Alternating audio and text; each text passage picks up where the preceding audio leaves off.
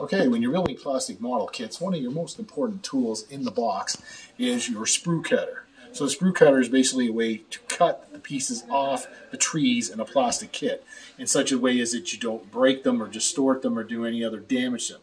So you know, you can use an X-Acto knife, but depending on the part and the angle you cut it on, you have a problem with possible breakage.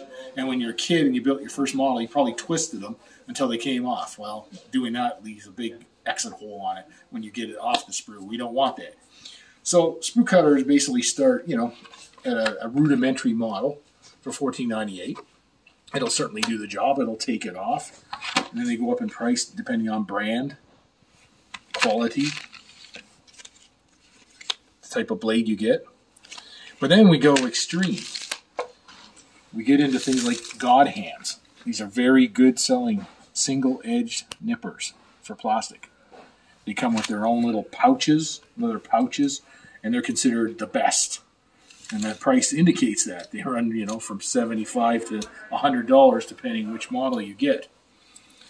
Then we have other pretenders to the throne, like the Disc Bay. As you can see, it looks very similar to a GodHand. And they all feature these little tightening adjustments to vary the closing of your nipper. So that's all well and good, and we sell lots of all of these kinds. But now we have a new pretender to the throne. We have a new single edge cutter with adjustment from Mastertool, which is a division of Trumpeter Models. And this sucker comes in at $25.98. So what we're going to do today is we're going to go to the monthly Gunpla model build meeting, and we're going to see what the guys think about these. I'll let you know what the results are. So continuing on with our talk about nippers, we got Dave here, who actually uses the high-end nippers. He's going to compare the GodHand with the Tamiya and with the new Mastertool. Let's see what Dave thinks about them. Yeah, so I've been building Gunpla for about 6 years now. I started off with these Tamiyas, then moved on to the GodHands as an upgrade. And usually I use the Tamiya for a first clip, and then finish it closer with the GodHand. And I'm going to try out these trumpeters that just came out. So, now the GodHands are that good, eh? You find they're that much better than everything else. It's a clean cut, because sometimes you put stress marks, and it's really annoying. Okay. And really the only way to get rid of the stress mark is painting. Right? Okay. Because people ask me, the price of these is $75 to $100 for a GodHand, and they go, are they really that worth it? Yeah. And you say, yes, they are. Yeah. So for people who are new to like building, usually you want to clip at on top of the nub and then go closer. Mm-hmm. I usually don't go this close, but for this demonstration, I'll go a little bit closer like this. Yeah, they really get in there. So these are the Tamiyas. You can see a little bit of stress marks there. Okay. Yeah. So it's all about the stress mark after you cut. Okay. Yeah. And the GodHand can do I find the GodHands can do a really good cut where like you don't really need to do much sanding or work after that because it's so clean. Wow. And it just feels like it's cutting butter compared to the Tamiyas. Okay. Yeah. Now I know a guy that actually managed to break his GodHands. Yes, they are kind of delicate because if you look at the nipper, like the blades, like just the comparison, like it's so much thicker on the Tamiya compared to the GodHand. Okay. And do you think he did something like he cut a big thick piece of sprue with his really fine GodHands, and Yeah, and you don't want to. Sometimes you don't want to clip really thick pieces near the top edge of it. You want to go deeper down, right? Okay. So if I just like try to do like this part of the sprue, it's not good for the GodHand. No. Like just like that. I feel bad for the guy, like, a $100 pair of nippers, and he just wrecked them. I'm like, hey. Oh yeah, look at that. And where's those stress marks? I don't see any. Yeah, like the Tamiyas I have are good too, but like you can see more white. Yeah, there is a difference. You can see a difference there. We'll try okay, so let's see what our master tools look like. I'll do a similar part.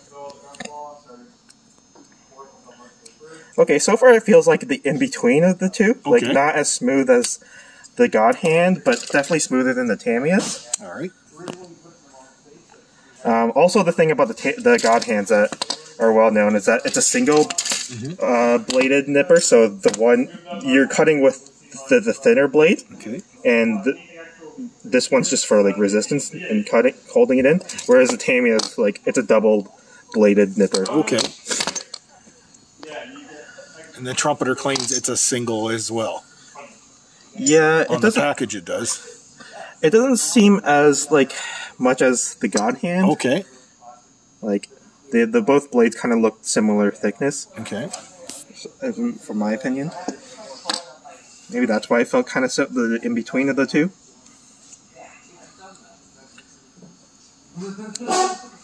Okay. I definitely felt more of a snap with the trumpeter. Okay.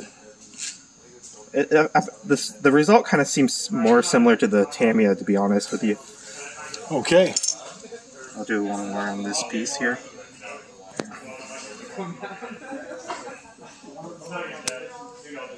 Okay. That's just a demonstration for people who want to do like a quick build. Usually I would cut this nub right here. Right. And then I'll have a little bump to just clean off with my hobby knife and sanding sponges. Sanding sponges, yeah. Yeah. But okay. it's a good nipper. If it's cheaper than Tamiya's, I would consider the trumpeter.